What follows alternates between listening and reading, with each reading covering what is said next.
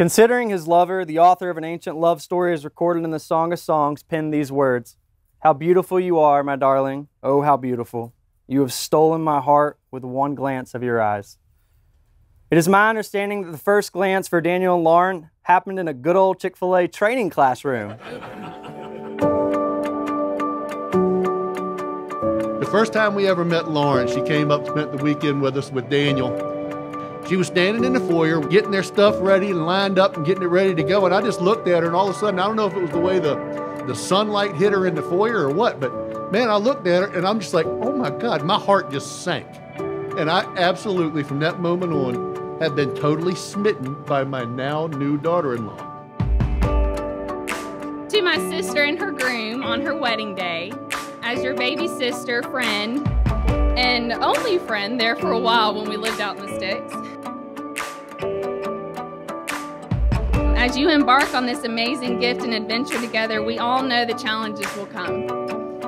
And in your challenges, I challenge you to love the Lord with all your heart, all your soul, all your strength, all your mind, to keep your marriage holy and sanctified, and to remember in darkness what you've learned in the light. Congratulations to my sissy and my newest brother-in-law. I love y'all.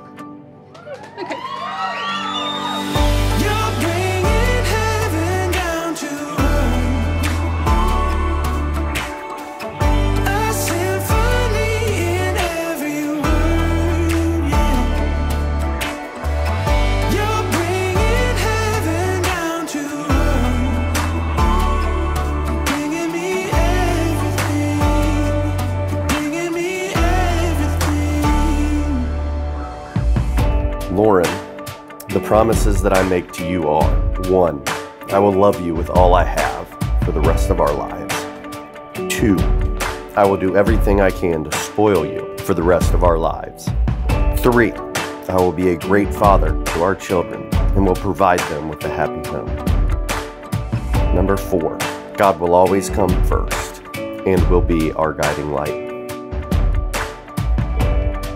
To my sweet Daniel, I vow to have you be our family spiritual leader, to live out our family core values: honesty, integrity, fun, Christ-centered, to truly love you and like you, wink, wink, through every season we go through, to be loyal to you only as my husband and best friend, to make life a fun adventure. Let us get married, DP, and spend the rest of our lives living out God's purpose for us until we are old and have no more filter.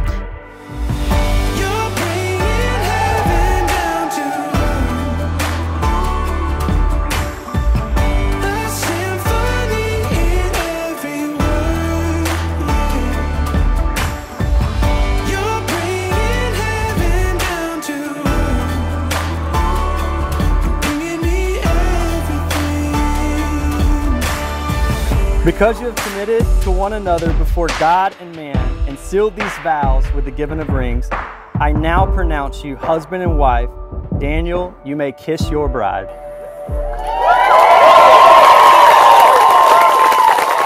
Yeah.